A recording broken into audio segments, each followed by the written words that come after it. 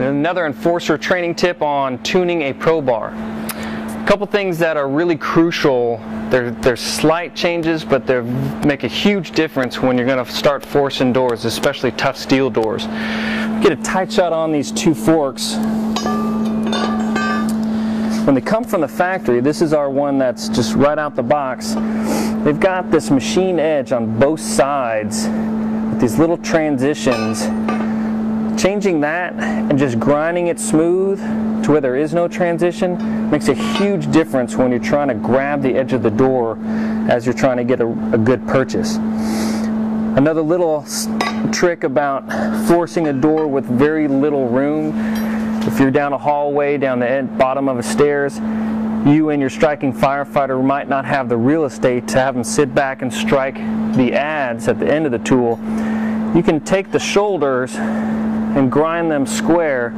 So if you've got a striking tool, you can run it along the body of the tool, hitting that squared off portion of the fork and actually getting a decent amount of force. The second change on these is on the adze end.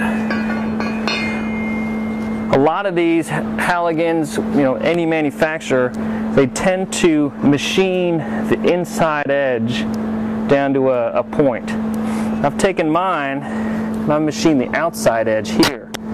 The reason being is, if you're going to use the adze to force it into a door that's outward swinging, I want this inside edge of the adze to grab it and be able to crush it. Let's take a look at, on this door, if you take this adze, you gap it, now it's time to set your forks in here. Just because this machined edge right here really sits flush against the skin of the door, you come in here and you're trying to feel and get that spring of the door to know your fork ends have been grabbing the edge of the door. It fails to do that the way these are machined right out the box. Take this tool that's been, again, just a little bit of time with the grinder, stick it in that same spot. All of a sudden I can grab the edge of that door, feel that flex.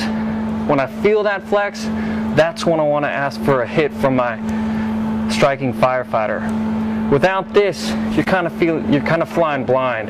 A lot of forcing an inward door is by feel. I want to feel that flex, ask for a hit. Little more I'm going to take, ask for another hit. If you ask for too much, this tool could very likely pop out before I get through forcing the door. On outward swinging,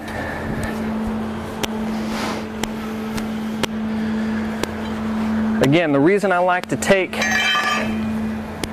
this tool and bevel just the outside to a point, not the inside, is when I come in here and ask my other firefighter to hit this tool, driving it in, I want to be able to take that inside to grab it as I come down and crush the outside of the door. Without that, if I have a bevel here, oftentimes that tool is just going to roll out. I'm not going to grab it and get the crush I want. A couple other things. I don't mark this tool up because I like to train with it, and I don't want to have new firefighters just doing it by autopilot. But some people take a grinder and notch basically where the crotch of this tool is. Here I've just taken a Sharpie and made a mark. This allows you to gauge easily both top and bottom. You want to make the mark. When you're setting your depth of your tool in, when your fork is deep enough to where you can then transition from striking, it's at a good depth to where your fork will pivot on the back side of the frame, then you got to pry your door.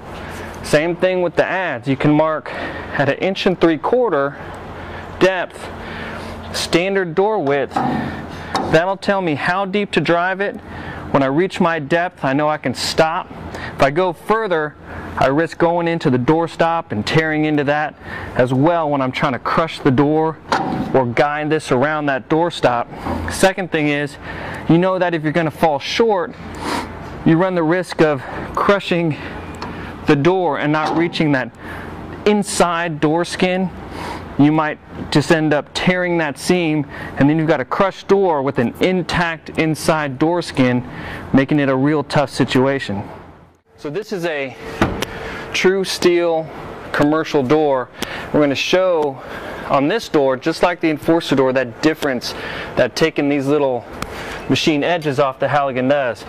We come in here, you're going to gap it. Now I'm going to turn my fork around, and here's where, if you get a nice tight shot, it's very difficult for my fork to find the edge of that door, to be able to roll the tool around it, guiding it past the door, so I'm not going through the door. I'm also not taking my fork and going into that door jamb.